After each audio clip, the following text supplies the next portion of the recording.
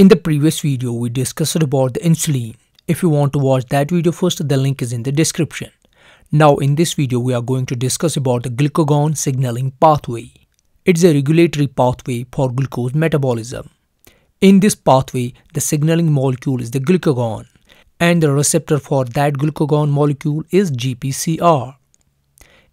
In glucagon pathway, the secondary messenger is CAMP molecules, and the effector protein in this pathway is pKa or protein kinase A. Now let's get to the pathway directly. Here in this diagram, we can see the plasma membrane of the cell having GPCR receptor on it. Then we can see GPCRs are coupled to G proteins in the intracellular side as shown in the diagram, which consists of three subunits: alpha subunit, beta subunit and gamma subunit as shown in the diagram. Moreover, we can see the G-alpha protein subunit is bound with GDP molecule. And on the right, we have inactive adenyl cyclase. So to drive the signaling pathway, we need glucagon molecules first. And it's when we have lower blood glucose levels in the body, specialized cells in the pancreas called alpha cells in the islets of Langerhans sense a drop in blood glucose levels and secrete glucagon.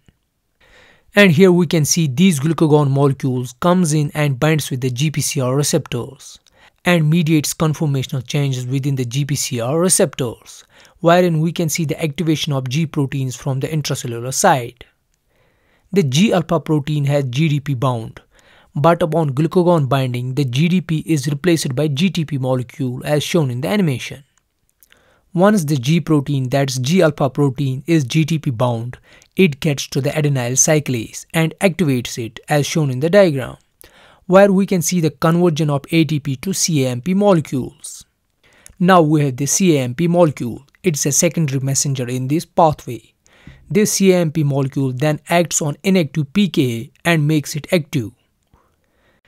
The pKa, that's protein kinase A, then acts on inactive phosphorylase kinase enzyme and makes it active, which then in turn acts on inactive glycogen phosphorylase and makes it active. The active glycogen phosphorylase then ultimately acts on glycogen and we get the glucose molecules. Furthermore, if we see pKa activations, we have already seen the glycogen breakdown. Second is the glycogen synthase inactivation, which leads to reduced glycogen synthesis. Then pKa also drives activation of gluconeogenic enzyme stimulation, which then leads to increased glucose production. All these factors ultimately leads to increased blood glucose. So this is how glucagon signaling pathway works. I hope you like the video. If you like it, give it a thumbs up. Do consider support my work on Patreon or YouTube and make sure to subscribe this channel. Thanks.